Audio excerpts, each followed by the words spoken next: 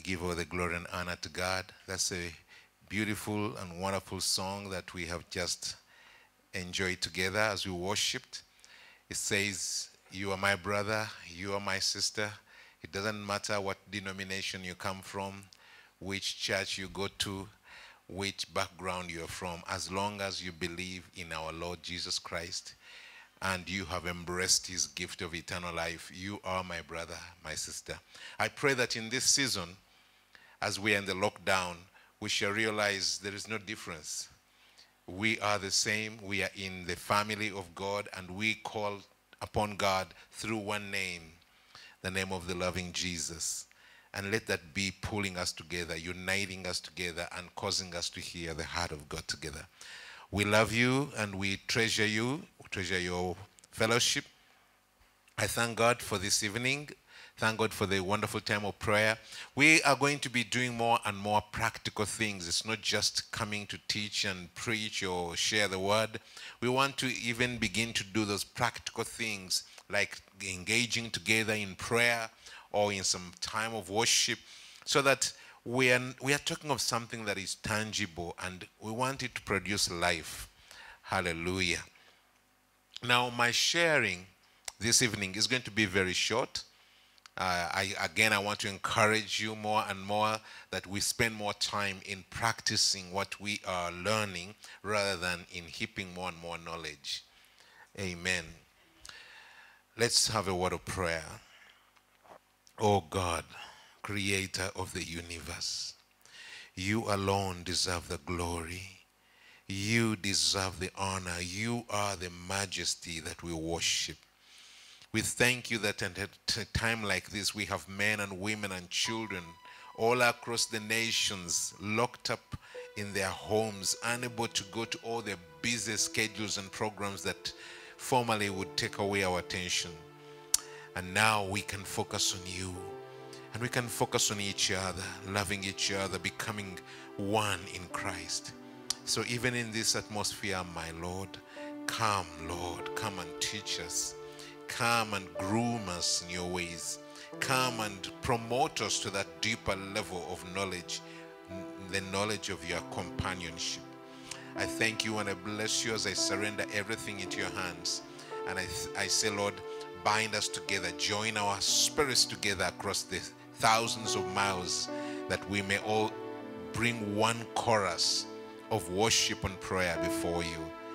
Lord, we ask this in Jesus' name. Amen. Amen. Yes, we are going to take just one step forward in learning how to walk this path of the prayer altar in the family. There are so many types of prayer altars. There is what we call a personal prayer altar, which is supposed to be something between you alone and God. And that is supposed to be, how do you turn your heart into an altar of prayer? And how do you ensure that the fire of God will rest upon your heart continually? We shall take time to study that. But in this particular season, I sense that the Holy Spirit is very, very concerned about the family altar. And having brought us together in the setting of a family, most families are now locked down in their homes and houses across the world, not just here in Uganda, all across Africa and many other parts of the world. So it's a wonderful privilege for us to be able to join our hearts together around a subject so dear to the heart of God, the family altar. And together we can begin to set this fire ablaze. Oh, glorious Lord, we give you praise. Now, let me ask you to go with me to the book of Genesis. Genesis chapter 26.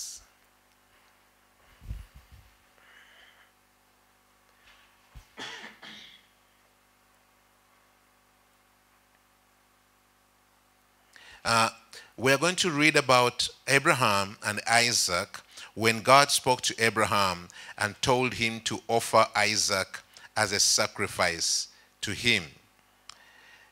Amen. So let us go to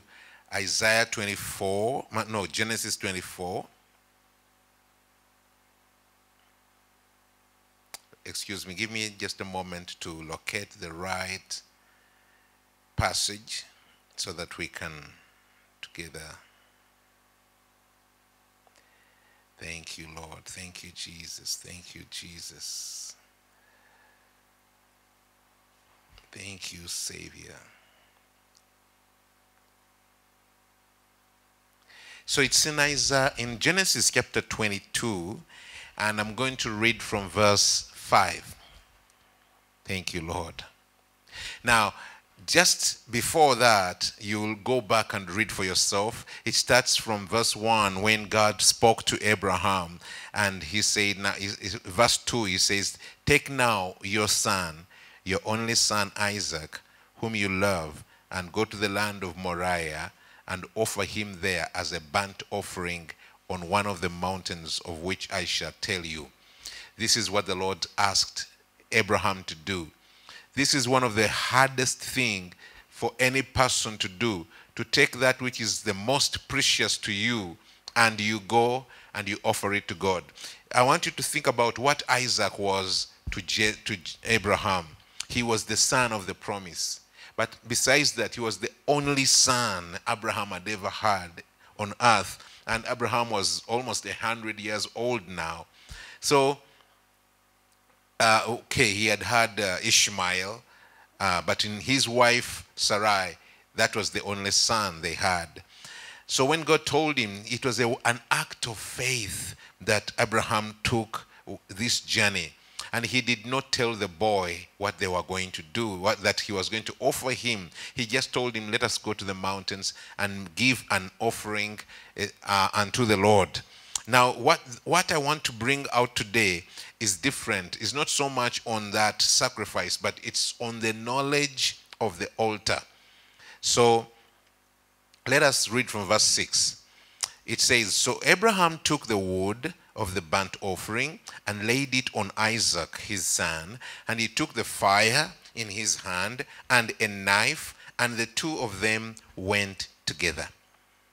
But Isaac spoke to Abraham his father and said, 'My father.'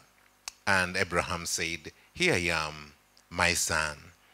Then Isaac said, 'Look, the fire and the wood, but where is the lamb for the burnt offering?' And Abraham said, 'My son, God will provide for himself the lamb for a burnt offering.' So the two of them went together." This is where I want us to focus today. Abraham is taking his son. He doesn't want to do what he's going to do, but he's obeying the Lord. And God had told him to go and offer his own son as a sacrifice. And as they go up, the son says, "Daddy, I can see the fire and I can see the firewood, but where is the lamb of the offering?" Now, brother, sister, the point I want to bring out here is, do you realize that Isaac was not a stranger to the altar? He had been there before with his father. He even knew what was required at the altar. If it had been his first time, he would simply have followed his father, looking at the fire and the firewood and not seeing an animal but thinking nothing about it. He would just go along and wait until that moment when the father is looking for the real sacrifice. But this time, the boy, who has been with his father to the altar many, many, many times, he senses that something is not right, something is missing. We normally come with firewood, with fire, and with an animal. So he says, "Papa, where is the animal that we are supposed to offer?" Of course, you understand the dilemma in which Abraham was. He had no animal, and he could not tell him, "You are the sacrifice." And for me, that's not where I want to go. I want to stay with Isaac. I want to stay with the fact that Abraham had been to the altar before with his son Isaac. And Abraham had not only been there once, he had been there so many times that now the boy even knew what was required if you're going to the altar. I want to say this to parents. I want to say this to fathers and mothers. This is the first lesson we are learning today. I grew up in a family. In my own family, we were very devout. As Catholics, we would pray the rosary together. We would pray the novena. But it was like, when it comes to bedtime prayers, we, the children, would go in our bedroom and we would pray our bedtime prayers together. One of us would lead and we would all pray according to the prayer book. But my dad and my mom would go to their bedroom and they would pray alone. And we never thought about it. Actually, when it came to the novenas, also we normally prayed alone as children. And when I was at school, of course, we would pray as students. The Rosary. The Rosary had, I think we had a season where we would pray the Rosary every day. Then mommy would come and join us. Or we would go in the compound, we'd sit together and we would pray the Rosary together. And mommy would be with us. But never was daddy ever with us. Never. I never prayed prayers with my dad when I was young. I prayed with him when he was grown up and he had given his life to the Lord Jesus. But this is a very common practice with many parents. We sort of think, oh, let the children pray alone. Let the children pray alone. And we will also pray. Sometimes when the kids are small, we use the excuse, they cannot bear the long prayers we are going to pray. So let us say a simple prayer of 1 minute over them. Then we shall go and pray our longer prayers. Or just, we are going to pray about serious things we don't want them to get involved in. So you take them to bed, you even cover them in the bed, and when they are already in the bed with their heads covered, then you pray. You say a prayer, and all they have to say is amen. Beloved, those are all very good, convenient, modern things. They are not the way of the Lord. Go back in the scriptures and look at the scriptures. The way of the Lord is engagement. Teach your child to engage with God with you. I want to show you another man of God who was also very godly, but we don't see any record in his life of him engaging his children in the business of seeking the Lord. His name was called Lot. Lot was in the family of Abraham. Actually, they moved together for many years. They were together and they were in the same family. They were moving together. But Lot, there came a time when there was conflict and strife between the herdsmen of Lot and the herdsmen of Abraham. And Abraham said to Lot, look, there's no need for us to quarrel and fight.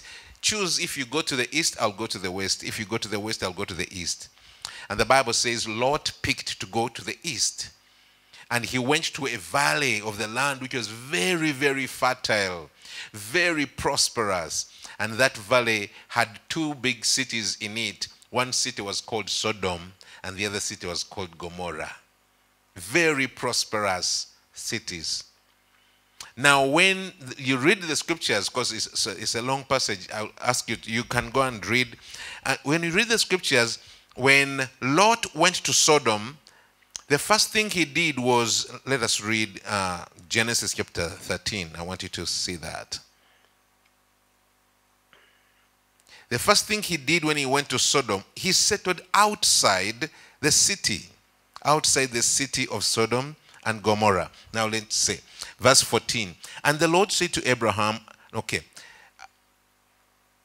Verse 10. Lot lifted his eyes and saw all the plain of the Jordan, that it was well watered everywhere before the Lord destroyed Sodom and Gomorrah, like the garden of the Lord, like the land of Egypt as you go to Zoar.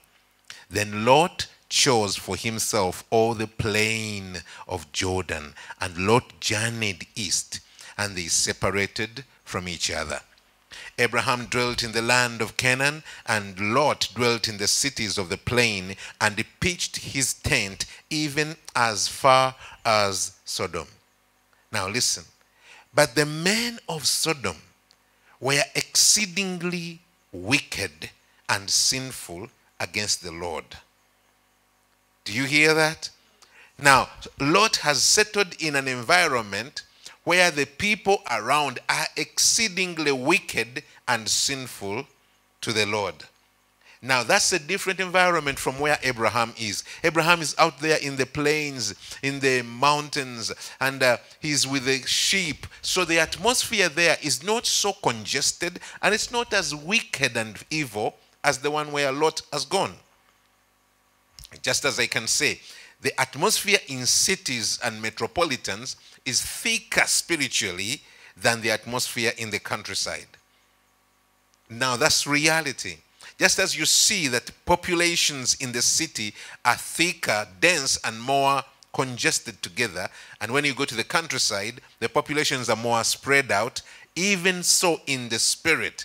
The spiritual atmosphere in a city is much more congested. There are a lot of spirits, a lot of spiritual beings, a lot of satanic agents, and a lot of other players. So in a simple way, I can say it's harder to prevail in a city than it is to prevail in the village. It's just a reality. It's just a reality. Okay, now, does that mean that we should run and stay in the villages? No. It means we should grow stronger. And the people who know their God shall be strong. So it's up to you to get to know God deeper so he may make you stronger and you can prevail in the city. No problem. The problem comes when you settle in a place, an atmosphere of densely populated spiritual environment, and you don't know what to do. And you don't know how to prevail. Now, when you follow the story of Lot, and I will ask you to go read the book of Genesis. We are men and women of the word, so praise the Lord. When you go and read the story, you'll find that in the beginning, Lot was outside the city of Sodom. Then later on, he was inside the city of Sodom. He was part now of the citizens of the city of Sodom. Later on, we see he had gained a position at the gate of Sodom. Now, in the old days, the people who sat at the gate were the city elders, the city governor, the city prophet, the city clerk. The gate was the most influential part of the city. That's why even today, we talk of spiritual gates. And you may find a place in the city center is not at the boundary, but we know it's a city gate. Things which are released there spread all over the country. Things which are bound there are bound in all the country. And we shall come back one day and talk about city gates and points of authority. But now I want to keep with with a simple lesson I want to bring to us, especially to parents. So Lot is now inside. And he's not only inside the atmosphere of Sodom and Gomorrah, he's now got into the leadership echelons of Sodom. That means he's in the corridors of power. Is in the chambers of secrecy, is in the confidentiality of the powerful. The powerful, the wealthy, the influential I can now hold him into confidence. When you gain that kind of position in society, my brother, my sister, you are in an even deeper spiritual environment than a normal person in the city. I can say this to my friends in the politics, in government, in all those areas of deeper influence. Every time you go into deeper influence of human affairs, you are going into more dense population of spiritual beings and activities. I'm not saying this to intimidate you, and I'm not saying this to put you off. I'm saying the deeper you are, the deeper you need to go with God. Those men of you, the men and women who are deep in those areas and you don't know God, you are open sitting ducks. The enemy, he can get you anytime. He can get your family. He can get your loved ones. He can get anything of yours, or he can drag you into unholy covenants. And that happens so many times to those who go deeper in wealth, deeper in politics, deeper in influence, deeper in celebrity life, and all that kind of life. Oh, I tell you, my brother, even celebrity life, wonderful and glamorous as it looks, the deeper you go, the more influence you have on people. The more influence you have on people, the more secrets you touch, and the more influencers you touch, and the more covenants you are asked to enter. Oh, come on. Go check it out. Check it out. You're going to find it. Now we are beginning to touch the society.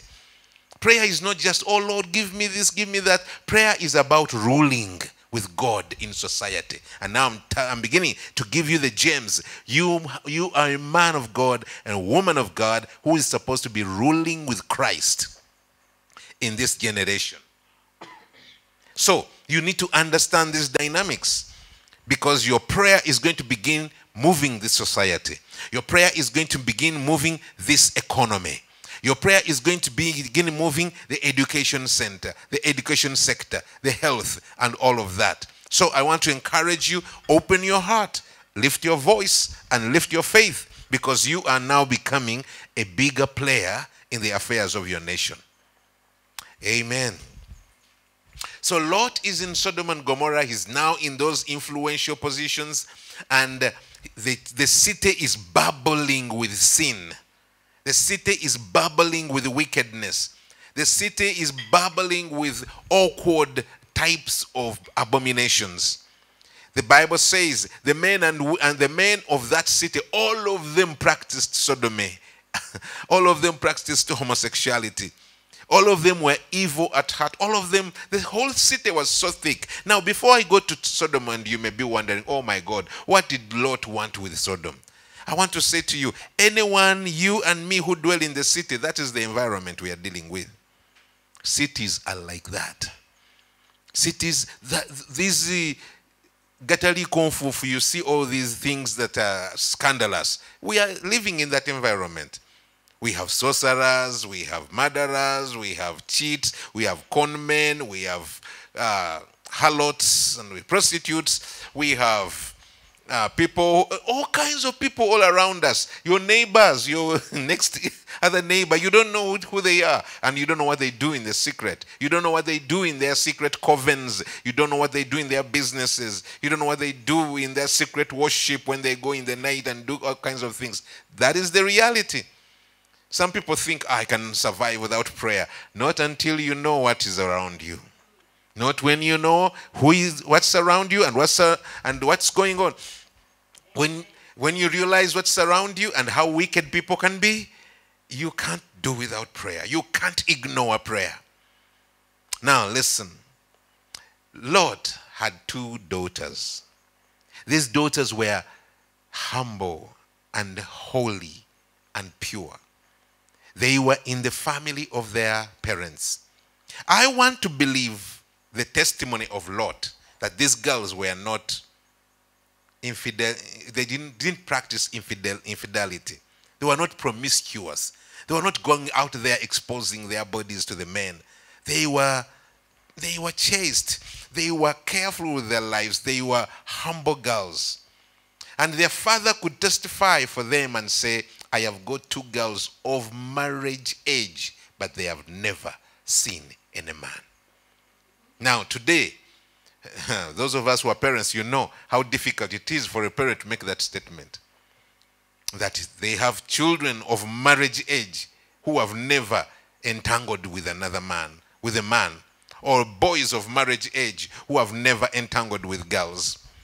I leave that to us, and you as parents, we know what to grapple with. Now, this is the world we are living in. I'm trying to impress upon you, the altar in the family is not a privilege. It's not a luxury. It's necessary. It's important. So Lot at least is happy when he's moving out and is going to the gate to make laws for the city dwellers. He has got his good children at home. He can make these tough laws for these rowdy children of the city. They, like our members of parliament, can go to parliament and make laws for us. For them, they are maybe they are well protected, maybe. And some of us, we go and do these businesses which are dangerous to society. You bring fake goods, counterfeit, you bring bikupoli, and you feed society because you are sure your home is protected. Your home is fine. This is the naivety that is in the society. You find someone stealing money for building a hospital because he has got the capacity to fly to Europe. Until one day, when your sickness comes so fast you cannot fly. He can't allow you even on the plane. Then you've got to go to that clinic whose money you stole. These are realities. So Lot is there, he's prevailing in the city. He doesn't even care about the sinfulness and wickedness of the city. It doesn't touch him. For him, he has got his 2 children who are real. They are real. Then one day, without Lot knowing, God talks to Abraham and says, the sin of Sodom and Gomorrah is too much. It has reached up to heaven. It is screaming in my presence. I can't bear it. I've come down to see if it is really like that. If so, I'm going to destroy Sodom and Gomorrah. Lot doesn't know. Lot is in the city, but God does not talk to Lot. Why? Lot has not created that environment. So God talks to Abraham, who normally has that environment of drawing God's presence. God can easily visit his home. It is not an abomination for God to visit Abraham. Even when the angels came, Abraham did not say, who is that? He recognized, oh my God, this is God. And he went to it was not a strange thing for him. This is what I'm telling you, brother, sister, my friend, my sister, my grandmother, grandfather. Let us make God not a visitor at home, but a member of the home. Let his presence abide with us. Then he will tell us secrets, not only concerning our lives, but concerning the city and concerning the nation. He will tell us things which are yet to come. God wanted to talk, but he could not talk to Lot. I mean, Lot was living a religious life, very holy, but we don't see an altar of prayer in his life or in his home. There's nowhere it is mentioned. And I know when God wants us to know something, he will make sure it is mentioned somewhere. So God goes to Abraham, talks to him about Sodom and Gomorrah. Abraham is given an opportunity to intercede. He makes intercessions, he makes supplications. Oh my God, what if they are not 50? Those privileges are given to those people who have allowed those environments to come about. If you have not created an environment, God will never even give you an opportunity to say, can you plead for somebody? And I'm going to show you, Lot was given a chance like that, which he was not used to, and he blew it. He blew it. Now, we see later that God comes into the city of Sodom and Gomorrah, and Lot is there. But God comes, first of all, as angels. The 2 angels who were with him, they come into the city and they walk through the city. They do a survey of the city. And afterwards, they visited Lot. And Lot welcomed them. They looked like simple human beings. Lot welcomed them into his house and entertained them. In his spirit, he could tell these men are not just simple mere men. They are angels of the Lord. Now, the family sat together, ate together with the angels, and soon it was time to go to bed. What Lot did not know or realize is that the people of Sodom and Gomorrah had also noticed the visitors. The 2 wonderful visitors, like they're out of this world, beautiful, handsome, attractive. And the news had gone around. And the passion, the sexual passion of the city had been released, and it started burning. The Bible tells me that all the men and the women of Sodom and Gomorrah gathered together, young and old. This is amazing. This is not like in the normal ways where we know when people get attracted, they go secretly, they try to go to get that person who has attracted them. They may send somebody, but they do it secretly. This time the men and the women of Sodom and Gomorrah, all of them joined together and they wanted to go for the angels. 2 angels versus all the population of the men and boys of Sodom and Gomorrah. I wonder what they had in their minds. I wonder what they were planning to do and how to do it. And they came to the house of Lot, knocking and said, open, open and give us those 2 visitors who came to see you today. We want to have sex with them. They were very open. They were not even hiding. They said, we want to have sex with them. And Lot came out and said, please, please don't do this. Don't do this evil thing. He called it wicked thing. Don't do this wicked thing. But they said, come on, get out. You were a visitor yesterday. You just came here amongst us. Now you are telling us what to do. Get out of the way. And they wanted to force him out and take the angels by force. But the angels who were inside were monitoring everything that was happening. And they opened the door. They caused Lot to come in, and they closed the door. But they did not stop there. Using their supernatural power, they cast a spell upon the people, and all the men went blind. They were there around the house, but they were looking for the door. They couldn't see it. They were touching, but they couldn't get it. They were incapacitated. And this one I want to say to the people who know their God, our God is able. Our God is able to protect us in the most terrifying circumstances. He's able. So do not fear. These are the things which make a powerful prayer life. It's not that just about saying words to God. There's a lot that is done inside, in our minds and in our hearts. And now what we are doing, we are slowly beginning to build that kind of attitude that builds prayer. The attitude that attracts God. You have to gain that confidence in the Lord that my God is able and he will come through for me. So that when you stand in faith. When we were talking about faith, we said without faith it is impossible to please God. Without faith it is impossible to please God.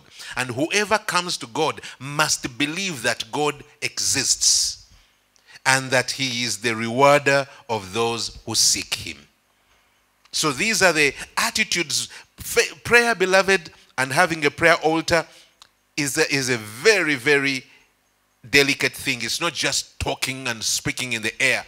It's about inner things coming together, the synergies coming together until we are able to release a powerful blast into the heavens that connects with the throne of God. Hallelujah. So,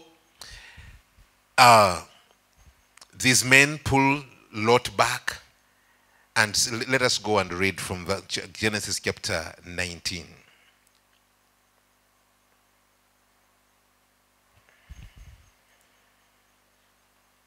Genesis chapter 19.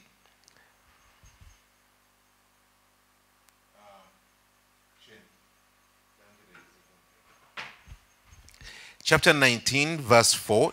Now, before they lay down, the men of the city, the men of Sodom, both old and young, all the people from every quarter surrounded the house. And they called to Lot and said to him, where are the men who came to you tonight? Bring them out that we may know them carnally. That is the same meaning as that we may have sex with them.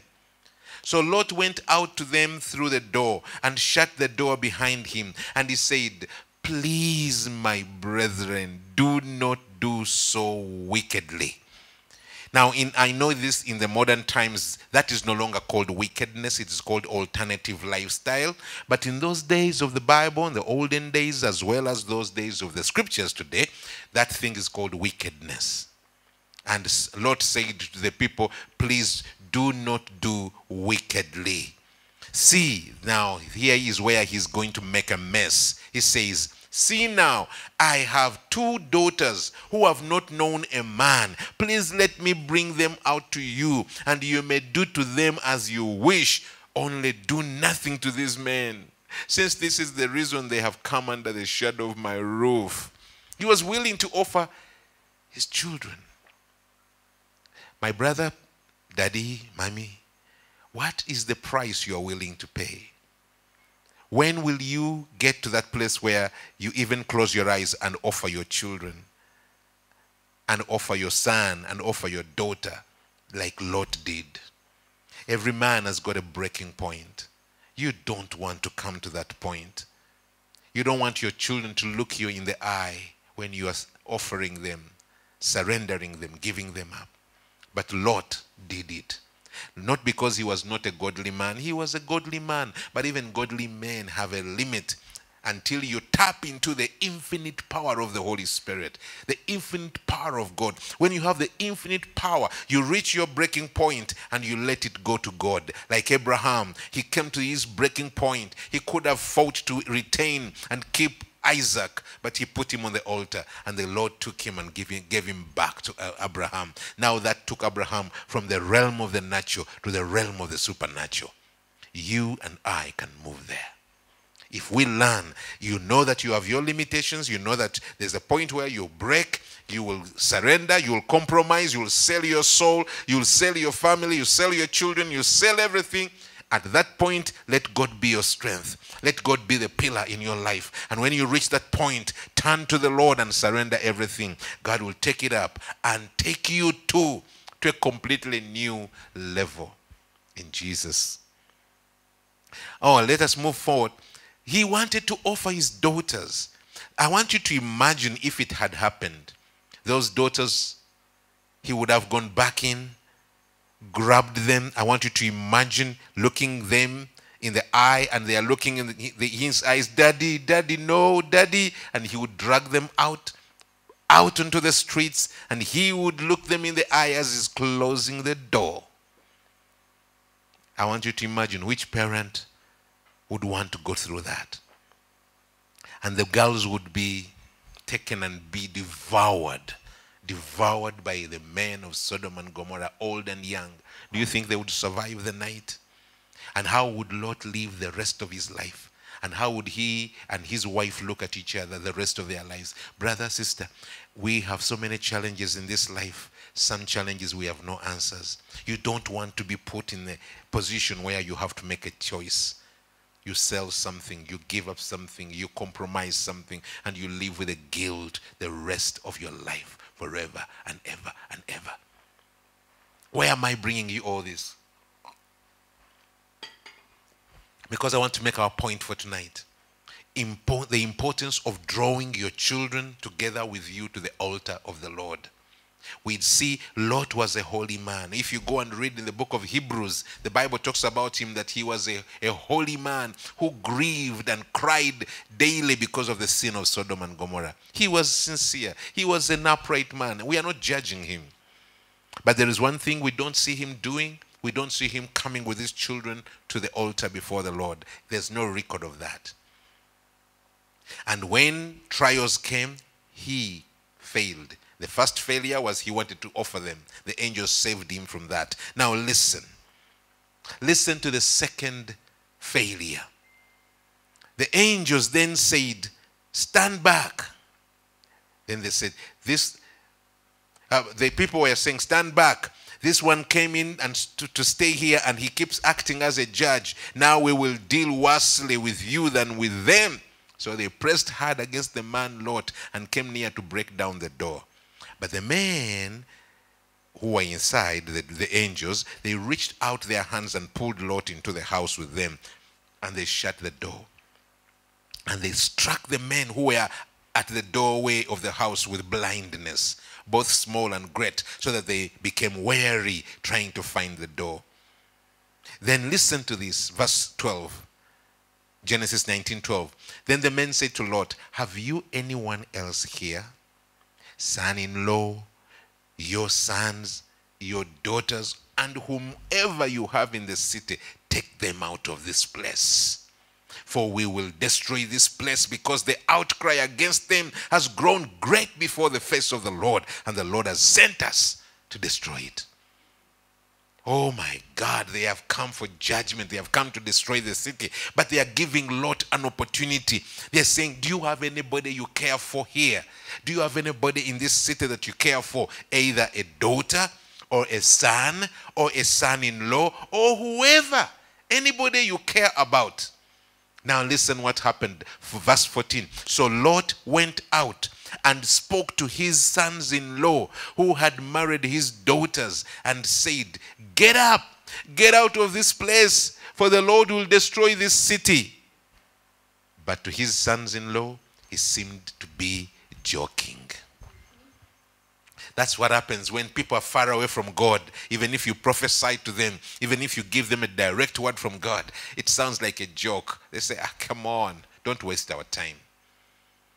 This is the price we pay for not making God the center of our families, for not drawing God close to us. It seems like normal life. It seems like, oh, it's okay until calamity strikes, until a scourge comes, until danger comes. Maybe a pestilence like this comes, and then you realize you speak to people and you don't connect. Even if you bring the word of God, they don't honor it. They don't hear you. Beloved, we are talking about the deep, intimate affairs of nations. The people who will change nations, the people who will impact nations, they need to build a foundation. Abraham had a foundation which Lot did not have. Lot had wealth, had power, had influence, politics. He had a position. All those things mean nothing when calamity comes. He had no power to influence even his own sons-in-law. He had no power. And because of that, the angels eventually ended up just lifting him and his wife and his 2 daughters. Nobody else. He couldn't even save an extra soul. He couldn't help one person escape. Brother, sister, whether you're a pastor, whether you're a leader of some sort, let your life weigh more than that. Let your life weigh more. That if God chooses to save you, you have a trail behind you. There are people that are caught up in your trail. They will be lifted up with you to the place of safety, because you have been nurturing them. You have been touching their lives. You have been influencing them. You are not just a lone traveler, a lone wolf going without influence through the world. And the influence we're talking about is eternal influence. That when it comes to God rescuing you, he cannot leave your disciples. He cannot leave your followers. He cannot leave your mentees. He cannot leave the people you have touched. He will give you the opportunity he gave Lot. Do you have anybody here you care about? I will take them with you. Anyway, he took them. Now, you know, long story short, these girls who were perfect, whom Lot did not care about when he was making all these decisions for Sodom and Gomorrah. He could make bad laws for Sodom and Gomorrah as long as his daughters were okay. What he did not know is the environment in which they lived, the environment of Sodom and Gomorrah had penetrated the heart. The person can be very well mannered, very well behaved, nice daddy's girl, mommy's boy. But when the pressures come, the real character comes out. They were nice, beautiful, wonderful girls as long as they were in the safety of their home. When they went into the mountains with their dad, mommy is lost. She has become a pillar of salt. No man. Suddenly, their true colors came out. Deep inside, they had their imaginations. They were picturing when that time comes, when they would be with this man or with that man and enjoy the life of man and wife and have babies and all of that. Suddenly they realize there are no men here. Only our dad. But so desperate were they and so corrupted inside were they. They conspired to make their daddy drunk. Let's make him take wine, and until he's so drunk, then we can sleep with him. No holy heart thinks like that. No person with purity of God and fear of God can think of such a thing. I'm going to make my daddy drunk that I can sleep with him. And not only sleep with him, but have a baby with him. And that's what they did. Both of them had babies with their father. Babies, whole tribes, nations came out of that bad mistake. I've detoured into Lot's life to show you it doesn't matter how rich you are, how well off you are, how peaceful your home is. If God is not there and there's no altar, the end result can be anything.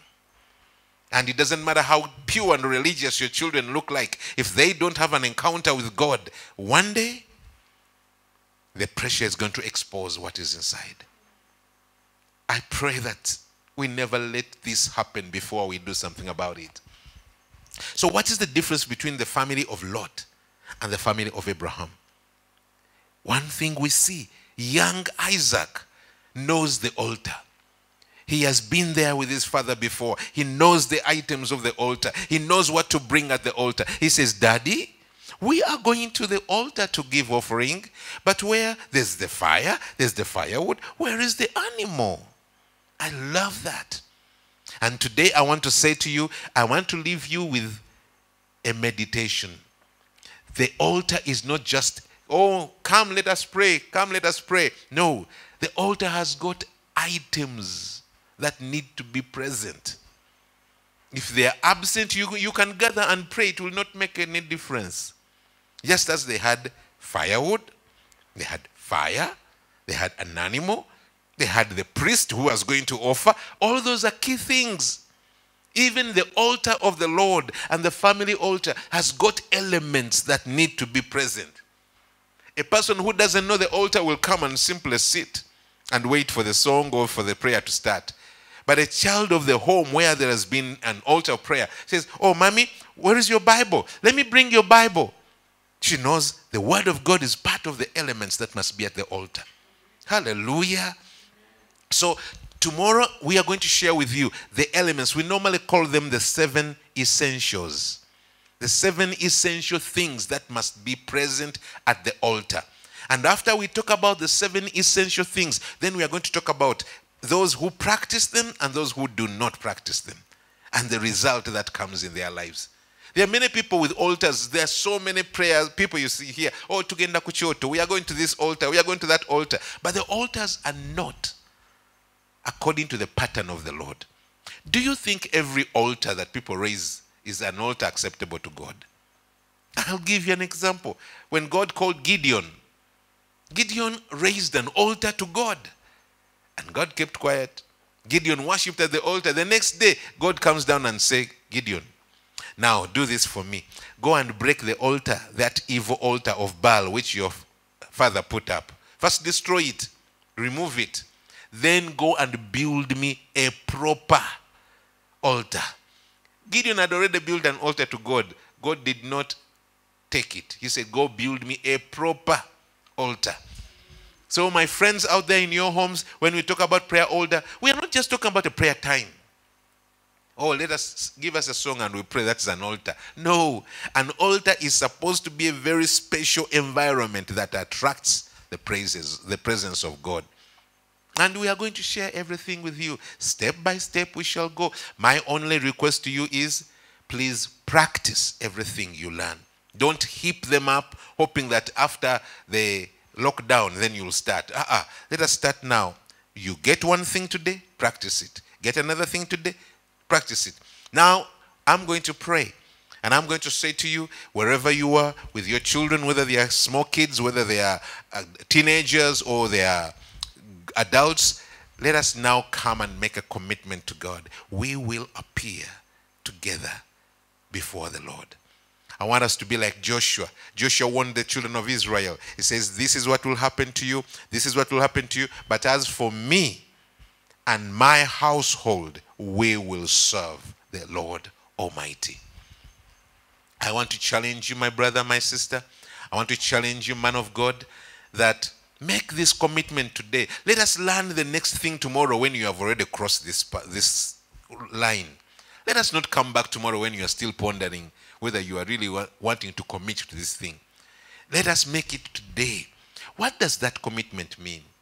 It means today you purpose to bring your family together before the Lord periodically. If you are not going to do it every day, that's okay. That's okay. But let there be a set day and a set time every week, where you say, as a family, on this day, all other programs stop. Phone calls, we switch off. TV, we switch off. Internet, we switch off. And everyone comes. Don't tell us, oh, there was a meeting. Meetings stop. Appointments stop. We all come back home. Don't tell me there was traffic jam. Plan for the jam. Plan for the jam. Leave the city early. Let's all come back home. And together, let's come as a priestly family before the Lord. How long? You choose. You can make it 1 hour. You can make it 2, you can make it longer. It's up to you. Start where it is meaningful and doable to all of you.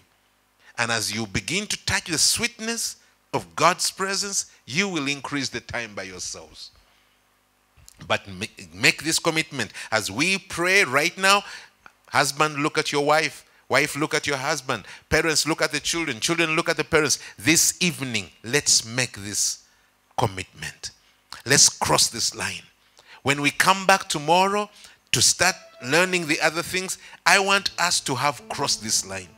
I want you to be an insider. God talks to insiders. There are things he doesn't talk to outsiders. He talks to insiders, and I want you to be an insider. So tonight, I invite you to be a people who seek after the Lord. To be a people who wait upon the Lord. Let me finish with that scripture in the book of Isaiah chapter 40. And I want you to remember it every time that you come together as a family. Remember it, because it is going to be true to you. The word of God does not return to God without fulfilling the purpose for which he has sent it. Hallelujah. So the scripture is in the book of Isaiah chapter 40. I'm going to read from verse 27. Let me read from verse 26. Lift up your eyes on high and see who has created these things, who brings out their host by the number. He calls them all by name, by the greatness of his might and the strength of his power. Not one is missing. Why do you say, O Jacob, and do you speak, O Israel, that my way is hidden from the Lord, and my just claim is passed over by my God? Don't be there in your home and you think, oh my God, our sorrow, God doesn't know. Our suffering, our challenge, this trial, God knows it all. Verse 28, it says, have you not known?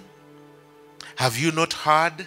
The everlasting God, the Lord, the creator of the ends of the earth, neither faints nor is weary. His understanding is unsearchable. He gives power to the weak, and to those who have no might he increases strength. Even the youths shall faint and be weary, and the young men shall utterly fall. But those who wait on the Lord shall renew their strength. They shall mount up with wings like eagles. They shall run and not be weary. They shall walk and not faint. Brother, sister, husband, wife, grandfather, grandmother, great-grandfather, great-grandmother, children and grandchildren, listen to this word. Take it and make a purpose, make a commitment today. We are going to wait upon the Lord. As a family, you can do the daily alone, but as a family, at least once a week, come back together. Come together and wait upon the Lord.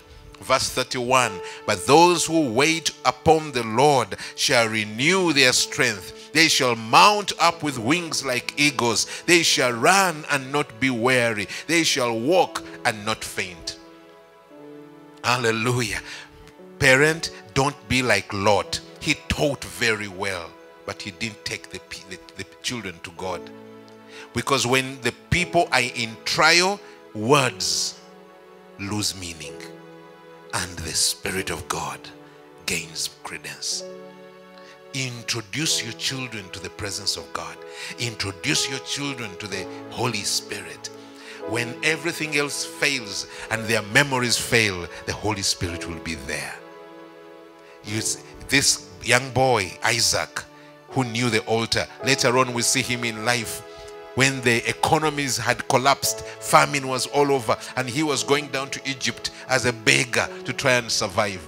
But because of his relationship with God, he heard the voice of the Lord. And the Lord said, do not go down to Egypt, Isaac. I am going to take care of you in this land of Canaan, and I will prosper you. In the middle of famine, the Lord told him, so I will make you have a harvest.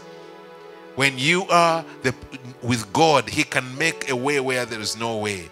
For the people who know their God shall be strong. They shall work exploits. We want to know God. And I want you to know God. I want your children to know God. I want your grandchildren to know God. We want to be a people who know their God, so that when the end comes to the end, God's beginning starts. And this has been true all through the ages. It shall be true again.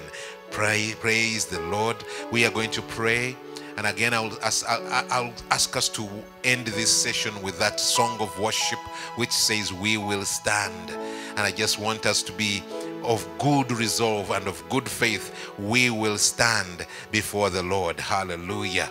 So, brother and sister, let us come before the Lord. Amen. Loving Father, loving God Almighty, there are times, oh God, when we marvel at your power and majesty, and sometimes we are struck with the terrible power you can release. But then there are those moments when we are so melted with your love and how compassionate you can be, my God, that you can bring, oh God, that sweetness of your presence to surround us. I want to ask you, my Lord, not because we are worthy, not because even we know what to do and how to do it, but because you so love us and you want to bring your revelation to us. You want to come around us. Please, even tonight, let your spirit move. Father, I pray in the name of Jesus. I pray for the Spirit to move in every home where there is a hungry heart, in every home where there's a yearning spirit. Oh God, let there be an impartation today of a deep spiritual hunger, that the people will reach out and will reach out seeking after your presence. Oh God, you said seek and you will find, for whoever seeks shall find. I ask you to give us hearts that seek you, hearts that yearn for you, hearts that hunger for you. Oh God, even those who have been in slumber with hardened hearts that like rocks, tonight, in the name of Jesus, my Lord, my Savior, let there be an impartation, the spirit of fire melting you, people's hearts, melting our resolve, melting our stubbornness, melting our obstinacy, and all this worldly wisdom, that this worldly wisdom we have.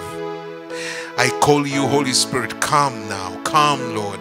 Come now into every house, into every home, into every room where your people are waiting upon you.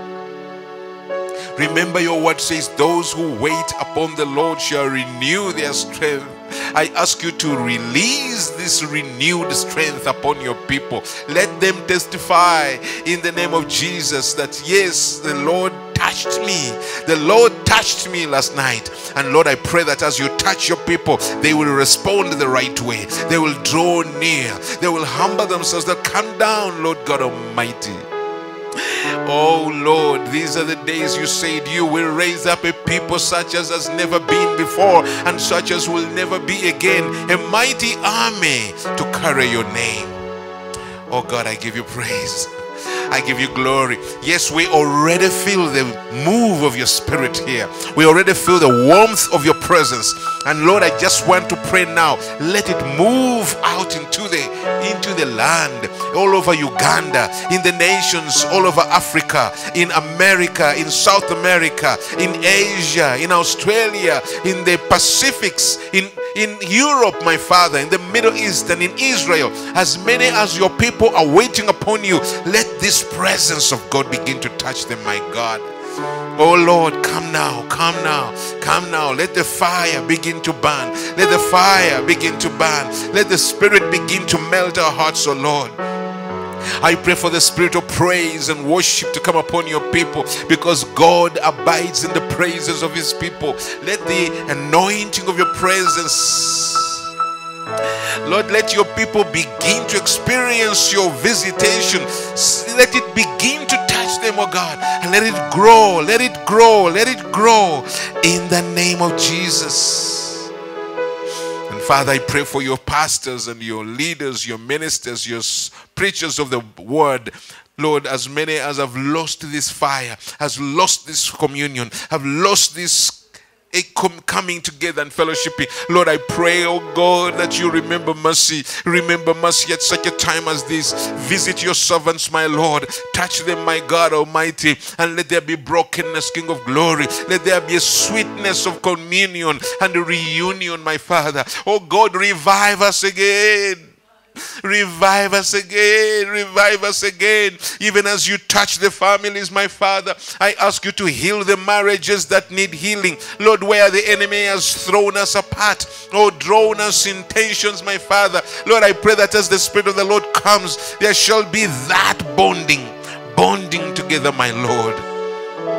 And Father, I pray for the young men and young women who are preparing to enter into marriage. Do not let them bump into it accidentally. Do not let them go like that, oh Father. Do not let them just go with blindfold. Father, let them be prepared, Almighty God, that they shall go and produce families like Abraham produced, with children that know the presence of the Lord, with the children that stand at the altar of the Lord.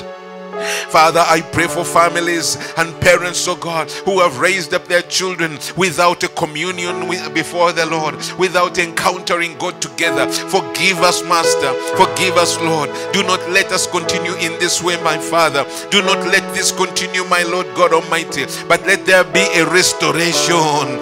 Let there be a renewal. Let there be a new beginning, a new start, Almighty God. Break our pride, break our pride, break our pride, and bring us together in a spirit of brokenness, my Lord, my God, in a spirit of humility, my Lord, my God. Teach us new ways, my Father. Teach us new ways, oh God Almighty. Give us the humility to receive in the name of Jesus. Father, I pray for those in the political scene, the people in government, and those who are in opposition, the mighty, wealthy men, billionaires and millionaires, who think they need nothing, who think they have it all, and yet they do not have. They are as poor as the pauper, my Father, because in the spirit they have nothing of value. Lord, I bring them before you in the name of Jesus.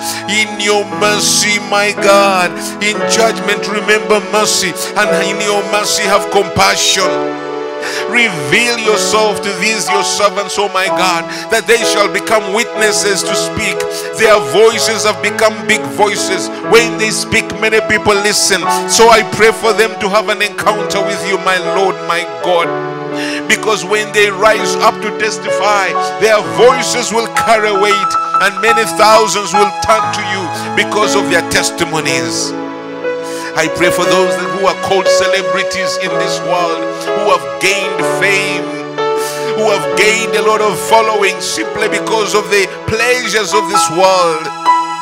And I say, Lord, all gifts and talents come from you. You gave them those talents that they have used to become celebrities. And most of them think they can blaspheme you. They can speak against you. They can treat you like you don't matter. And they can go for the abominations of this world. And they can make Lucifer their God. Oh God, in your mercy, have mercy upon them. Have compassion upon them. Do not pay anyone according to what they deserve, but reveal yourself, oh God. Reveal yourself, King of glory, that as we see you, we shall bow down in your presence. Let those great names of celebrities come back with a testimony, my Father. Come back and say, I have seen the Lord. I have encountered the Lord. Because there are many who believe in them. Many will turn to you, King of glory. Many will believe because of their testimony. And now, Father, each one of us is hungry for you. Each one of us is hungry for an encounter. Even those who have encountered you over and over still want to encounter you much more. Even those who encountered your presence this morning, they still want to encounter you yet one more time. So I say, come, Lord. Come, Lord. Come, come, my Lord. Abide with us. Abide in the praises of your people. Abide with us, oh God. Let us be soaked in your presence, my Father, my God. Oh, precious Lord, we worship you. We praise you, Lord. We give you glory and honor. Lord, we magnify you. There is no God like you. There's no one we can ever compare to you. You are the fountain of living waters, the streams of life that flow in the wilderness, my Father. Where the animals gather and the birds gather, Lord, to drink a drink of life, oh God. You alone, oh God, are the soothing winds that blow upon our hearts, my Father. You are the well of eternity, my God Almighty. We worship you. We worship you. We worship you, Lord. And I give you praise. I give you glory and honor, my Lord. Thank you, Jesus. Thank you, Lord. Hallelujah. I want to encourage you. I know that many people out there where you are, you can already feel this sweet presence of the Lord. You can feel this warmth. So I say, don't break your prayers. If you feel the flow is still on, don't stop. Just keep going. Continue. Worship the Lord. Pour out your heart. Pour out your heart. And the Lord will do it and will bring it to pass. And even as we worship and bring this song to you, I want you to just flow along with it. Flow along with it. And the Lord bless you. And the Lord anoint you. Thank you, Jesus. Thank you, Lord. In Jesus' name. Amen.